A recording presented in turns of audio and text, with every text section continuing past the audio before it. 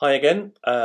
Following on from yesterday's reflection, yesterday's reading in Philippians chapter 2, Paul in verse 19 introduced us to the idea of Timothy travelling to visit the church community. And as we move on to verses 20 and 21, we read a little bit more of why he's doing this and who Timothy is. Verse 20, I have no one else like him who will show genuine concern for your welfare. For everyone looks out for their own interests, not those of Jesus Christ.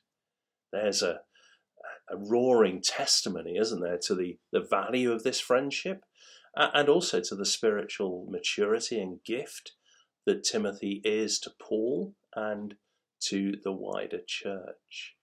No one else like him, no one else who cares genuinely for people and is out to kind of look at you and chat with you and really delve deeply with you into how you're living for Christ Jesus. He's not interested in his own things, in his own agenda. Tell me about Jesus. Tell me what Jesus is up to, and tell me how I can encourage you in the ways of Jesus, in all that you do and in all that you are. Paul, again, these are all things that Paul would love to do himself, but he can't.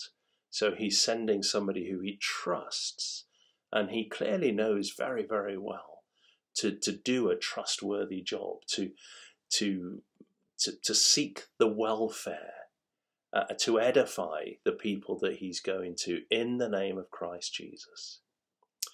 Now, yesterday I invited us to think about a good friend and somebody who we might be good friends to. How can we fulfill the purposes, the agenda of Christ Jesus when we're meeting with them? Yes, it's great, as I suggested, to catch up with news and family news and all of that sort of thing. But what about spiritual news?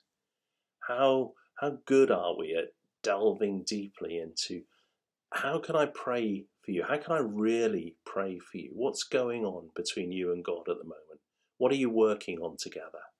Now, how can I be praying into that? How can I be encouraging you? And what can I be asking our Father to give you through the power of the Lord Jesus Christ himself? Loads of potential for such a conversation.